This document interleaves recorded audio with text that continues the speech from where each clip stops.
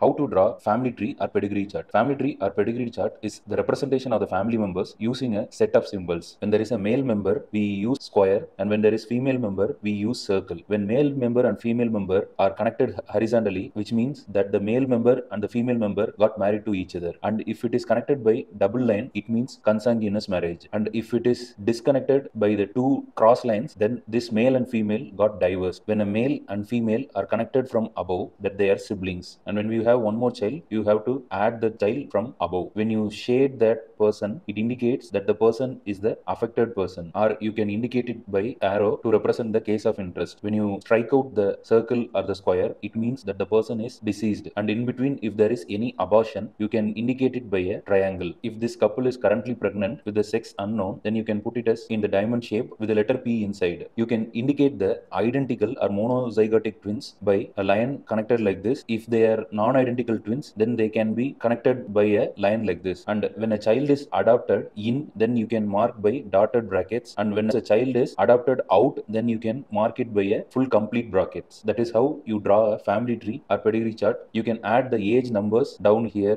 to represent more information into the family tree or pedigree chart.